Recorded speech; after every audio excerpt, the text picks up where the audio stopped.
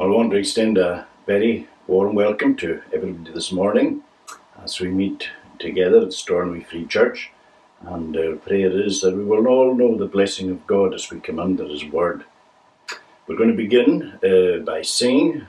It's a recorded singing of Psalm 48, Psalm 48a, and at verse 9, We contemplate your steadfast love within your house, O God, for, like your name, your praise extends through all the earth abroad. All that you do is righteous, Lord. Mount Zion's joy is great, and Judah's towns rejoice as they your judgment celebrate. Round Zion walk and count her towers, view every citadel, so that to children yet unborn her story you may tell. For God the Lord, who is our God, forever will abide.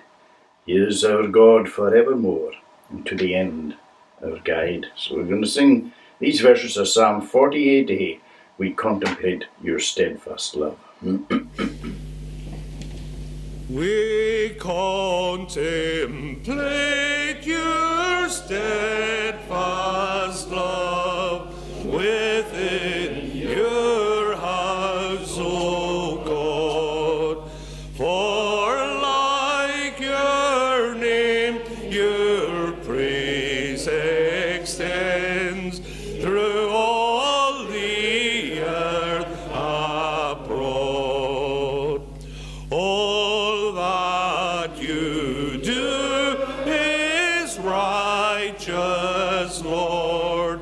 Mount Zion's joy is great, and Judah's towns rejoice as they your judgment celebrate. Round Zion walk and count our towers, view every citadel, so that to children yet unborn our story you may tell. For God the Lord, who is our God, forever will abide. He is our God forevermore, and to the end our guide. Let us now bow in prayer. O Lord, our gracious God, as we bow before you this morning, we pray that we might know you, more, even than we knew you the last week. We give thanks, Lord, that your word reminds us that we are to grow in grace and in the knowledge of the Lord Jesus. And we pray that that might be true in our experience, and that we will grow in that grace and grow in that knowledge. That we will always be seeking and searching in your word, so that we will come to a greater understanding of who you are, that your word will shed light into our hearts, so that by our own experience married to your word, there might come within our lives a greater understanding of the majesty and the dominion, the authority, the glory, the power, the grace, the love, the peace, just so many aspects of your being, that this may become more understanding in our own thinking, and that you will richly bless us. We give thanks, Lord, for every day that we can come under your word, and we pray that every day it might be part of our lives, that every morning we may begin with your word, because it is the only rule to direct us how we may glorify and enjoy you. Help us, Lord, to look to you to guide us as we journey through life, as we face all its challenges, sometimes difficulties, sometimes things that really perplex us and confuse us, times we really don't know just what to do. There are times we come to a standstill, we face a wall of difficulty and we're just not sure what to do. We feel we can't go forward, and there doesn't seem to be a way to go either other way. So we ask, Lord, that you will help us at these times. We live in strange times, difficult times, where so much of life as we knew it has been turned on its head. And we find that life is very restrictive, and it causes, with the restrictions, so many added and new problems and new challenges within our lives. Things that we took for granted, things that we didn't even think about before, are now things that sometimes we can no longer do. And we find these restrictions difficult. And so we pray for grace. We need lots of grace at this time, and that you will help us through everything. We pray in particular for those who mourn, and we're just so aware that there have been so many deaths of late. And again, even in the whole area of death and bereavement and all that entails, the restrictions make things so difficult, so that many of the ways that we're used to, the ways that we want to express our sorrow and our sympathy with others, we're no longer able to do. But, O Lord, we ask that you will give an abundant sense of your grace and help and hope to those whose hearts are broken. And so we ask for healing and for help upon every broken heart today. We pray for those who are ill and those who are laid aside through all the different illnesses of life. And particularly remember all those who have been affected by the COVID pandemic. And here again, even in the Western Isles, which for so long we felt a sense of maybe we were taking things for granted, how few cases there were. But as this outbreak has taken place, Lord, we pray for your protection, we pray for your strength and grace to be given, and we pray that your healing hand may be upon us, that you will deliver us, and that we will look to the God of heaven and earth. O Lord, may your helping, upholding, healing hand be upon each and every one. We pray for all who are ill. We commit them to your care and keeping. Pray your blessing upon all hospital staff and upon all our carers, those who are working, particularly those who are working, putting often their own lives at risk, and just the whole knock-on effect that can have. And we ask, Lord, for protection. We pray, Lord, upon us nationally and internationally at this time, because it's not only here, but the whole world has changed. Help us to remember that we live in a very fragile world, and help us to remember that you are God of time and God of eternity, that you are God of the nations, and that you raise up one nation and you cast another nation down, and that you alone are the one who rules and overrules everything. Help us to understand that. May our leaders understand that. Lord, may those in authority over us come to an understanding, just like Nebuchadnezzar did, that the God of heaven and earth rules. That great monarch in Babylon who refused to acknowledge the God of heaven and earth, there came a time when he had to say that the God of heaven and earth, that he does according to his will, with the armies of heaven and with the inhabitants of the earth, and who could stay his hand? And may our leaders come to realize this as well. O Lord our God, we pray then that you will bless us. Bless your word to us. Bless our young people. Bless our Sunday schools. Bless all the work that is done in homeschooling. Bless our teachers and all the extra pressures that they are under. And we pray that you will be with all, be with parents as they seek to teach at home, and be with our children, because it's a strange experience for them. It's something we've never experienced, and as they're cut off so much from their own friends and all the interaction that they're used to, and we pray, Lord, that you will bless them, keep them strong in mind and in body. And we pray then that we might hear your word, that you will open the word of truth to us today. Have mercy upon us and cleanse us from our sin. We stand confessing our sin before you today. We sin against you in thought and word and in deed. And we have to confess that even our very thoughts are twisted. There's so much corruption within us. But we give thanks that the blood of Jesus Christ cleanses from all sin. Then we ask that you will be gracious and merciful to us, and forgive us our sin. In Jesus' name we ask it. Amen. And just a wee word to the young people. This week I was looking for a wee piece of paper, something that I had written on. It was a very important piece of paper because it was something I really needed to have. Now, if you come into my study, one of the things, if I was to open the drawers of the filing cabinet and to open the drawers of the desk, you would say, whoa, because there is an awful lot of paper in there. Sometimes it's bits of cards, sometimes it's notepaper, sometimes just ordinary sheet of paper. But I have written so much. Let me tell you, there are thousands of pieces of paper, of card, of notes, sermon notes, various things in there. And sometimes there's things scattered all over the study, much to my wife's, Dolly's, horror. Sometimes she comes in and, oh, she said, what a mess, all the papers. And I would love to say, I think somebody came in and scattered them all over the place. It wasn't me, but it was, of course it was me. But I needed this piece of paper. And I searched, and I searched, and I searched. And I searched. And I went through everything. I was going through all the papers. And I was at it for over an hour. And I was into the second hour.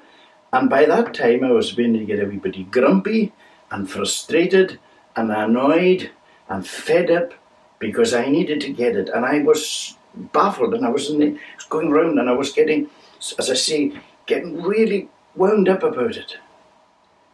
And then I sat down on the chair in front of the desk, and you know what I did? I said, Lord, please help me to find this piece of paper.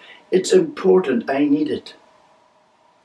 And you know, when I prayed that, I felt really, really bad. Because as far as I'm aware, that was the first time that I'd actually asked God to help me to find that piece of paper. You see, when I went to get it, I thought I would find it, no, it stayed away, and I just went and I started. But I put all my mind, all my energy, all my concentration was going into trying to find this piece of paper, which I thought I was bound to find. Then I realised I'm stuck, I can't find it.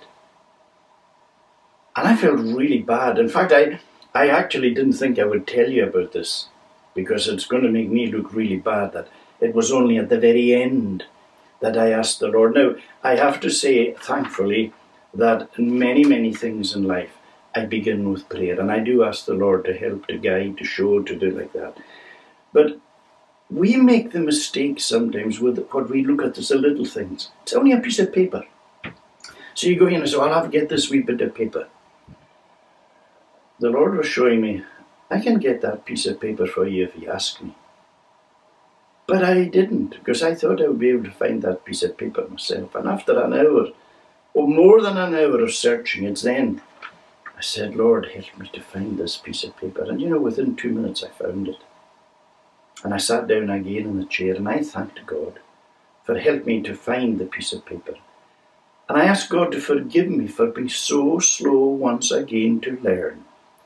That you know what the Bible says? Seek first the kingdom of God, and all the other things will be added. Seek and you will find. We're told in everything to bring everything to the Lord in prayer. And just like I discovered, you will discover the importance of bringing start your day with the Lord.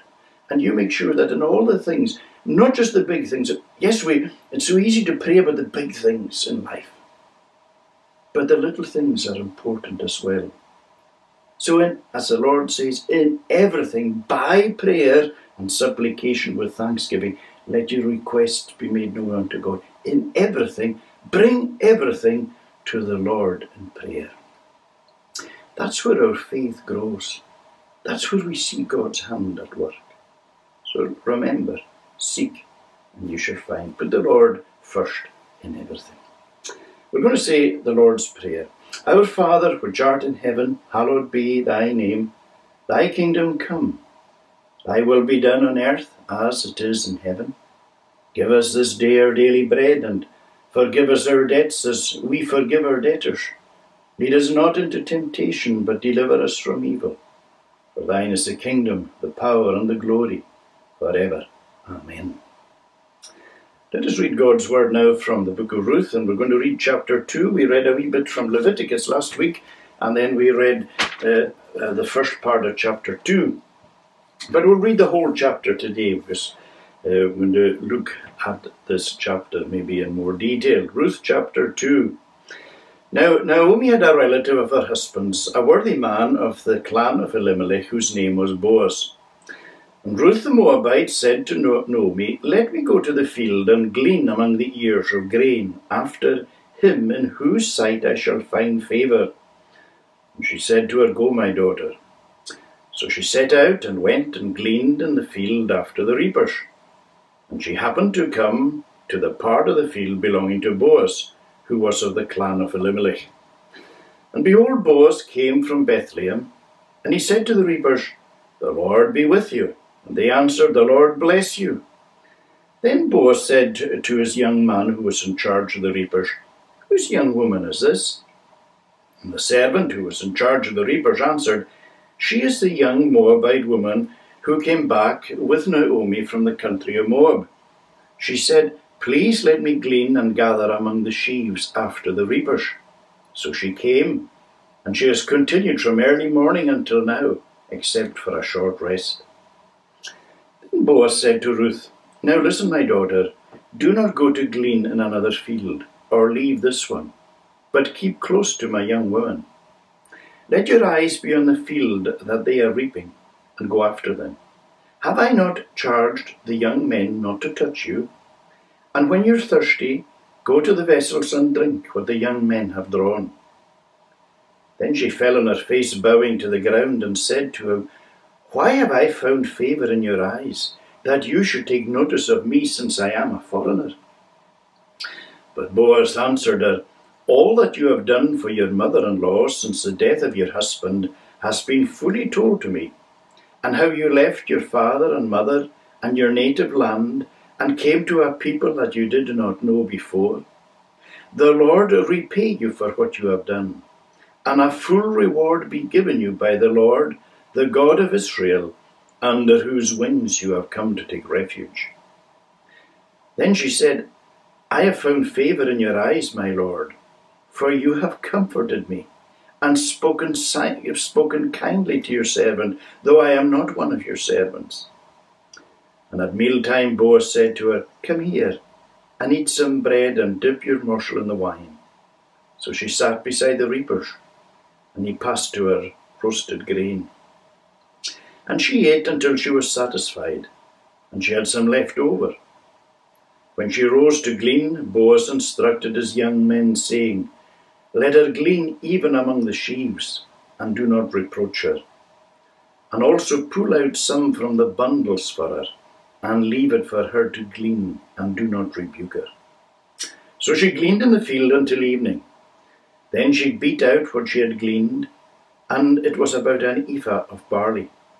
And she took it up and went into the city. Her mother-in-law saw what she had gleaned. She also brought out and gave her what food she had left over after being satisfied. And her mother-in-law said to her, "Where did you glean today? And where have you worked? Blessed be the man who took notice of you." So she told her mother-in-law with whom she had worked, and said, "The man's name with whom I work today is Boaz." And Naomi said to her daughter-in-law, "May he be blessed by the Lord, whose kindness has not forsaken the living or the dead." Naomi also said to her, "The man is a close relative of ours, one of our redeemers." And Ruth the Moabite said, "Besides, he said to me, 'You shall keep close to my young men until they have finished all my harvest.'" Naomi said to Ruth, her daughter-in-law, "It is good, my daughter, that you go out with this young woman, lest in another field you be assaulted." So she kept close to the young woman of Boaz, gleaning until the end of the barley and wheat harvests, and she lived with her mother-in-law. Amen, and may God bless to us this reading of his own holy word. And I want us today to focus on the words of verse 12. While we're still looking at the chapter, but in particular verse 12, "The Lord repay you for what you have done, and a full reward be given you by the Lord, the God of Israel, under whose wings you have come to take refuge. Now, as we saw this, as we've been looking at this book, this little book, the book of Ruth, just 4 chapters, we know it's a book that we've seen this, a book of sorrows and tragedies, but it's also a book that is full of love. We saw the tragedy in Moab, where Elimelech and Naomi, with their 2 sons, tried to run away from the famine that was in Israel, a famine that was allowed by God as part of his judgment against his people to bring them back. And as we saw before, they were wrong to try and run away from God. You can't run away from God. Jonah tried to run away from God, and he very nearly lost his life in the sea. We know how God sent this great whale, this great big fish, to swallow him up. And as somebody once said, if you'd run away from God, there might not be a whale to swallow you up like Jonah. And it's a lesson for all of us to learn that it's pointless trying to run from God. We need to learn to submit before God. And that's what, unfortunately, Naomi and Elimelech hadn't done. But then we saw, of course, how tragedy struck in Moab, and of how Elimelech and the 2 sons died. And Naomi, when she heard that God had come back, visited his people and giving food, she and the 2 daughters-in-law left Moab to return to come to Israel. You remember how there came a point where Orpah returned back to her own ways, to her own gods, to her own culture, to her own people, but Ruth committed completely to Naomi. Where you go, I will go. Your people will be my people. Your God is my God. So Ruth had thrown in her lot absolutely with Naomi. Now, last week we saw Ruth going out to glean in the fields, and we saw that God had made provision. Remember, we saw this, how God had made provision for those who didn't have. And whenever fields were being reaped, whether it was barley or wheat or whatever, they weren't to reap right into the fence, as it were. They were to leave a chunk which was for the widows and the poor. And as they were gathering the sheaves and all that would be falling, they weren't to pick it up. They were to leave it for the ones coming behind, the gleaners who would come, and they would glean the harvest so that they would get. So provision was being made this way for the widows and for the poor. So that's where we found Ruth had gone out to glean. And she didn't know, she just went. And we saw that she just happened to come, as it were, to the field of Boaz. And we remember how we saw there that it wasn't just happened. She was divinely directed to that particular field, because there was all round her, there were different fields being reaped. But she was led, without a doubt, though she didn't know it, she was led by God to this particular field, because Boaz was of Elimelech's family, and we'll see again how vital and important that is. And of course, when Boaz comes and he sees this woman, he asks, who is this woman? And he's told by the foreman, that's a young woman that came back with Naomi from Moab. And she hasn't stopped working all day apart from having one little rest. And Boaz goes over to Ruth. And Boaz had heard everything about her and how good she was to her mother-in-law, how good she was to the memory of Elimelech, his near relative. And Boaz was a good man, a worthy man, we're told, and he would have been good in character, he was good in standing, good in every way. And he was deeply touched and moved by how good Ruth had been, how she had left everything and had come to support her mother-in-law. And it had touched Boaz's heart. And Boaz went over to Ruth. Now, as we go through the story, we will find that there comes a point where Ruth and Boaz marry. But you know, there's part of me thinks, now we hear the expression love at first sight, and it does happen. It doesn't happen too often, but it happens. And I kind of think there was almost an element of that in Boaz. Maybe not as powerful as that, but anyway, he was determined he was going to look after this young woman who had done so much for his family. And so we find that he is so kind to her. And Boaz is as it were, he's been so nice and gentle and caring and kind.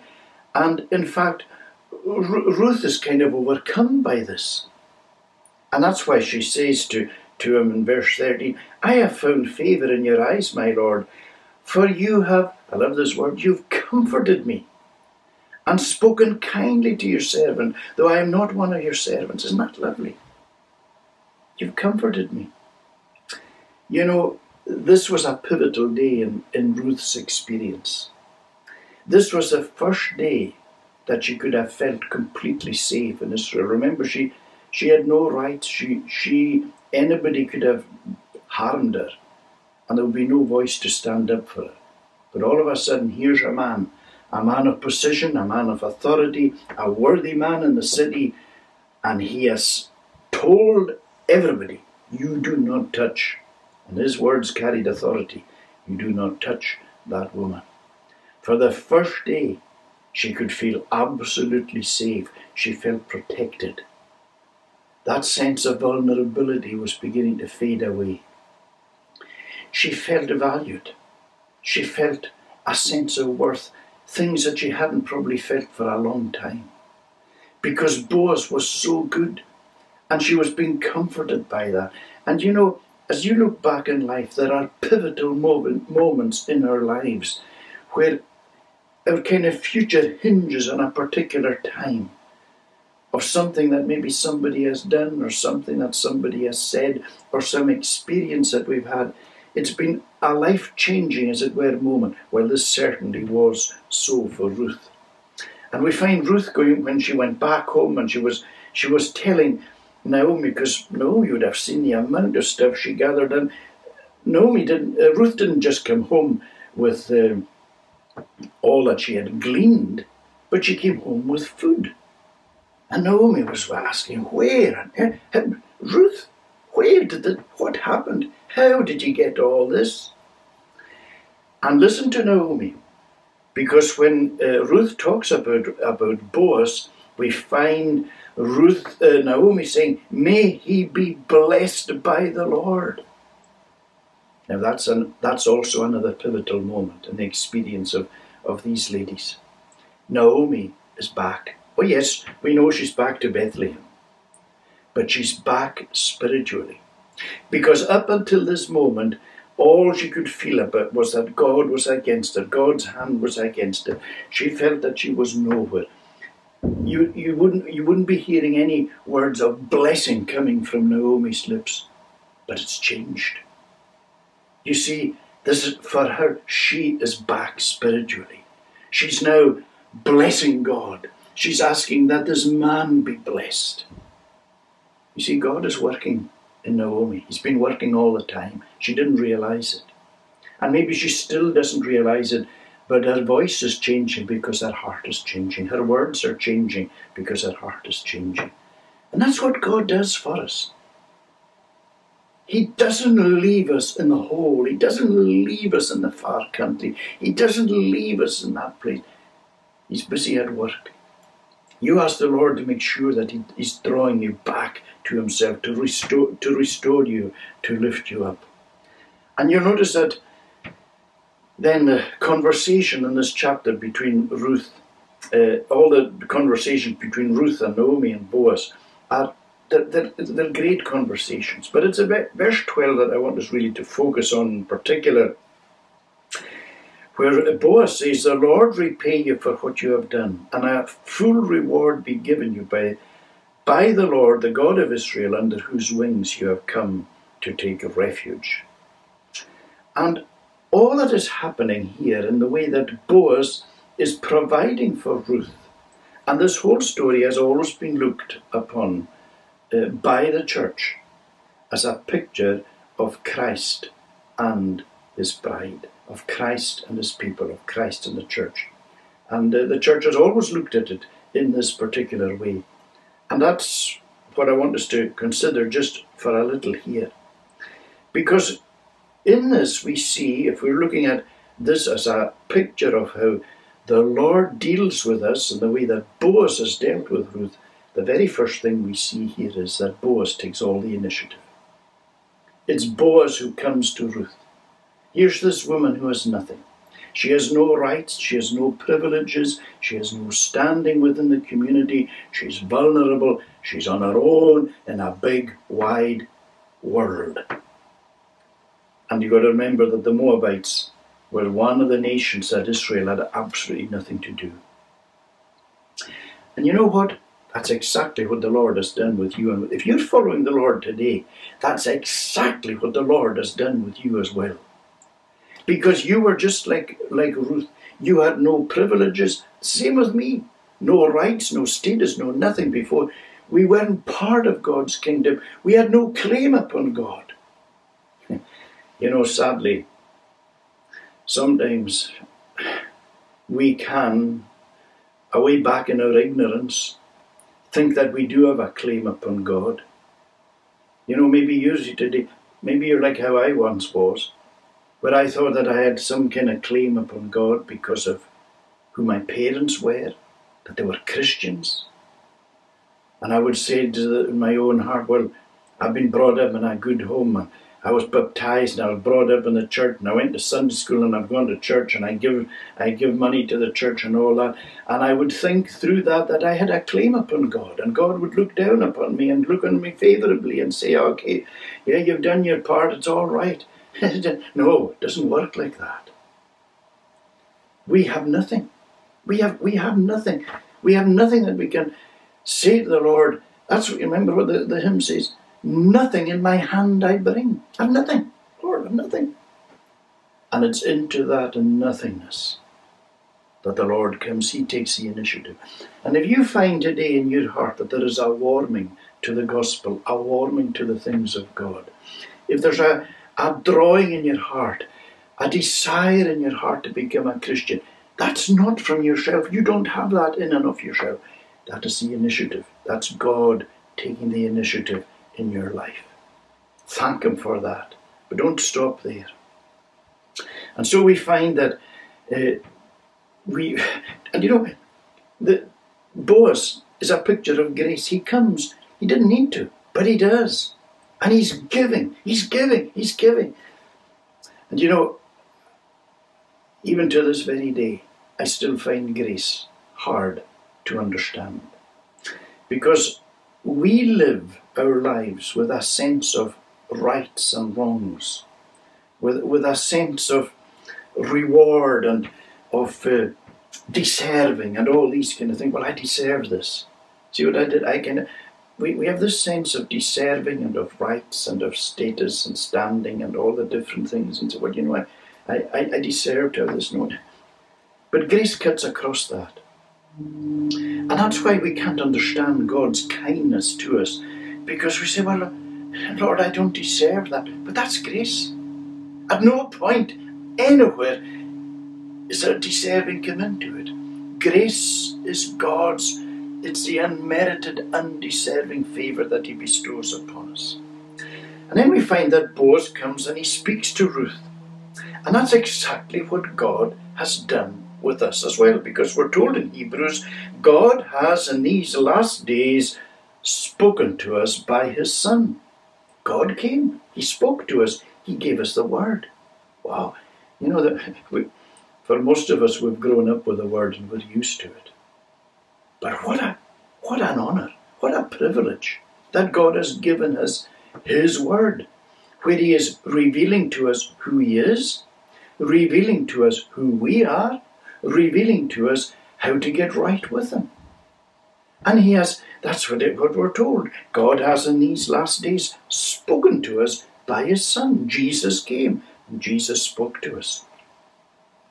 And so this is again all part of God's grace in giving us the Word. This Bible is the greatest book that this world has ever known or ever will know. And it's appalling how there are people who do not want the Bible to be part of society. It's quite extraordinary that people are saying, get rid of the Bible, get rid of the Bible. When we trying to get rid of the Bible, it's saying we don't want God. You know, it's the most awful thing that can happen. People are saying, I don't want to hear what God has to say. They don't want to even hear his message of grace. Well, the sad thing is this, if people do not want to hear the message of God's grace, and they close their ears to the message of God's grace in life, you know what?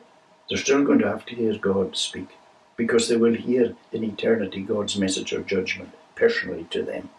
It's a fearful thought. That's how it is. And that's why we need to pray for people who have closed their mind to the truth and are trying to push the Bible away. Rather than condemn them, we need to pray for them, that their eyes will be opened to see what it is that they're doing. But today is a day of grace. God is speaking to us today, speaking to you, speaking to me through his word. And so just as Boaz began to provide for Ruth, so the Lord has begun to provide for us as well. And Boaz gives this beautiful description of where Ruth finds herself: the God of Israel, under whose wings you have come to take refuge. Now, of course, that's a spiritual reference, because God, as we know, is a spirit, doesn't have wings as such. But a lot of the Bible uses imagery or uses words to help us to understand how it is that God deals with us.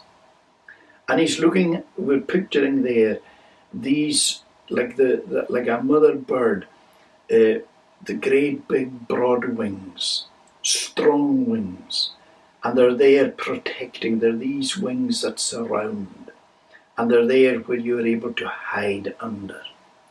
And that's what happens when we come to faith in the Lord Jesus Christ. We're told your life is hidden in Christ. We're hidden in Christ. You today as a believer are as safe as you can't be safer. You're in the safest place. You know, there are people in this world who have the most incredible high-tech security fences and cameras and all kinds of things. Their homes are just like huge forts and castles, and just to keep intruders out. And they sometimes, with all the high-tech protection that they have, they say, "Well, I feel pretty safe here." Well, they're nothing near as safe as a believer who is under the shelter of Christ. You're the safest place in this world. There is no force or power in this world or even in hell that can rip you out of the hold of Christ. He has you safe for time and safe for eternity. I know there are times that sometimes we feel vulnerable and insecure and such like. Ask the Lord to give you again a sense of his own divine care and love for you. And you know, he's looking after his people all the time. Remember the God who's watching over you. The God who shut the lions' mouths in the den. The God who ordered the ravens to go and feed Elijah. The God who parted the waters of the Red Sea. The God just in a moment who does this, that, and the next thing. All power belongs to him. That's your God. That's my God. That's a God who's watching over us, under whose wings we have come to rest. But the wings aren't just strong and broad. They're also soft. When you think of wings, you think of feathers, and feathers are so soft and warm. And again, that's a picture that we have. Remember how Christ is weeping over Jerusalem, and he's giving the picture of like the mother hen, how she would take her brood and under her wings. The place of not only security and safety, but the place of warmth, the place of love. And that's what the Lord does to us. Because he takes us in and he gives us this sense of belonging, this sense of love, his peace, his joy. He imparts all this to us because he comes to live within us. And so this is all part of the wonder of coming to rest under his wings. And so, as we said, the Lord is protecting us, just as Boaz is saying about how she's come to rest and under the wings. There's this protection. Sometimes we forget how intimate the union is between ourselves and the Lord. But remember what it says. This is what God says. Whoever touches you touches the apple of my eye. The most tender, sensitive part that you can get is right there in the very centre of your eye. And God's saying anybody who touches you is touching, as it were, that sensitive part of me. That's how close it is. And so the Lord is also just like Boaz was providing for Ruth. He gave her the best. He was saying to the reapers, hey, drop some of the wheat and the barley. Drop it deliberately for Ruth who's coming behind you. And he gave her of his own food. Remember, he dipped the morsel in the wine, said, on you go. Salted grain, on you go. And he gave her so much that there was food left over to take. She was satisfied to take home to her mother-in-law. It's a wonderful story, isn't it? And at this moment, I believe when Ruth is saying, Boaz, you've comforted me. And I think we have here this one of the great moments, because yes, Ruth has had sorrows and pains and heartaches in her life. But she's moved on. And not that there will always be a sorrow. There will always be a pain. There will always be a loss because of the loss that she experienced. But if we dwell there, if we get stuck there, and if we just keep looking in on ourselves, we'll never be able to move forward. And when we look, if we've gone through a difficult time, and we all do at different levels. Now, don't get me wrong, some people probably who are listening today have gone through harrowing experiences, and I don't want in any shape or form to minimize the pain that you have gone through your losses, through your pains and sorrows. But it's important that we don't just look in on ourselves all the time, because if so, we will end up just wallowing in self-pity. At all the different levels in life, that's what happens. If we never get out of there, we're stuck. And so, at this moment, though Ruth that's where Naomi had been stuck, but Ruth falls at the feet of Boaz. And as Ruth does that, she sees all the future that is in Boaz. She hears his words, his promises. She sees the provision that is made. And that's how you and I must go forward in life, is looking to Jesus. There's an old wee rhyme I remember reading, and it says, look at self and be distressed. Look at others and be depressed. But look to the Lord and you'll be blessed. And there's an element of truth in that if we just look in, we get quite distressed. And when we can look at others and their lives going well, we can, and if you're having a hard time, you can get depressed. It's important sometimes to take our eyes up and look at Jesus and listen to his words and discover all the resources that are there and everything that he has for us, all the provision that is made. And so this chapter is a wonderful chapter where we're seeing a change in Ruth, change in Naomi. And this is the Lord who will change your life for the better. And you make sure that you come also, like Ruth did, to rest under the wings of the God of Israel. It's the safest place in the entire world. Lord our God, we pray that all of us may indeed truly rest under the God of Israel, that he will be our shield and our shelter, our guide and our shepherd. Take away our sin in Jesus' name. Amen. We're going to conclude singing from Psalm 85. Psalm 85 sings Psalms, verse 8 to the end. I will hear what God the Lord says. To his saints he offers peace.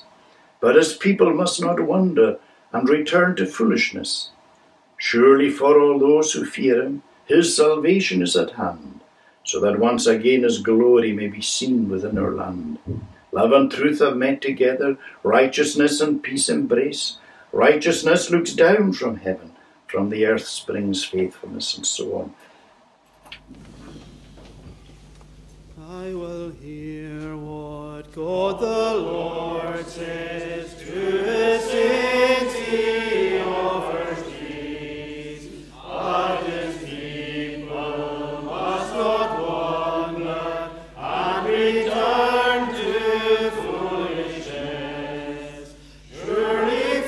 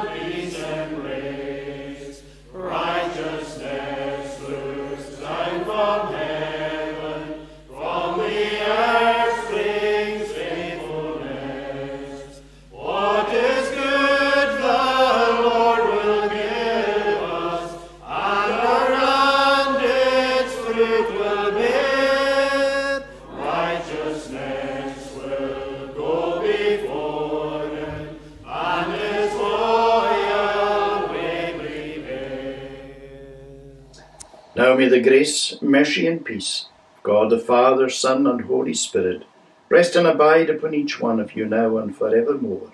Amen. Thank you very much for watching and being part of our service today. And do remember the evening service tonight conducted by Rev James McKeever, and that service is at 6:30 p.m. And God bless you all.